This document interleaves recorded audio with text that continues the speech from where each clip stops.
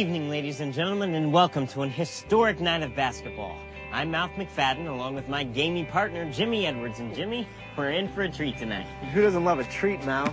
I know I do. S'mores, ice cream, cake.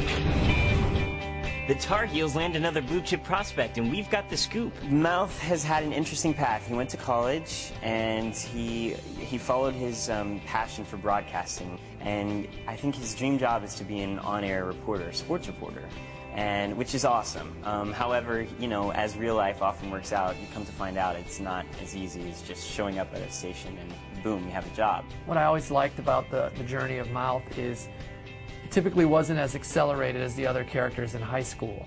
And so jumping ahead 4 years, did he go further than everyone? Or is he still chasing his dreams in a very authentic sort of 22-year-old way? Look, Alice, I think we got off to the wrong start. I just want you to know that I'm honored to be a part of your staff, and I'm looking forward to working for you and learning. He comes up against this idea that to be an on-camera person, you know, if you don't have model looks necessarily, it may be difficult to convince, you know, those people up top that you belong there and that you can really do it. You know, Mouth is chasing a career that is very looks-driven, can often be looks-driven. And even though he's on the sports side of it, if he wants to be on camera or whatever, you know, he may run into some challenges along the way, and it doesn't mean it's fair, and it certainly isn't right, but it's good drama.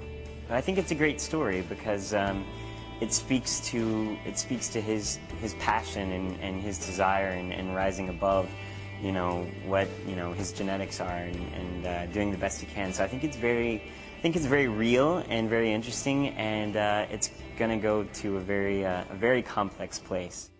I also love the idea of just putting Mouth and Skills and the River Court guys in a big college-y apartment. It's cool. It's the boys, you know. They're playing video games and they're you know, watching basketball. There's a lot of loitering on the part of myself and Fergie. We crash there. We eat their food. We play their video games. It's a good time. It's a party. It's milk fights. It's a milk water gun fight. It's very fun, and I managed to get drenched by everyone. They all teamed up on me for some reason. I was never the guy that you catch squirting water guns and pulling pranks, doing any kind of stuff like that, you know what I mean?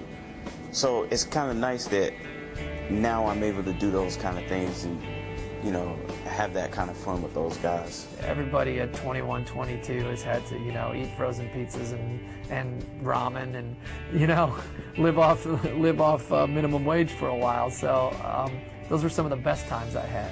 It was one of the coolest times of my life. You really feel enabled and like you don't know exactly what your plan's going to be, and that's kind of, it's scary in a way, but it's also really fun because you feel like there's a lot of possibilities. You know, he's got friends that are in the fashion world, he's got friends that are in the music world, but he's kind of in the center, you know, and he's a kid who knows what he wants, and he's got a good heart, but he certainly sort of fits in.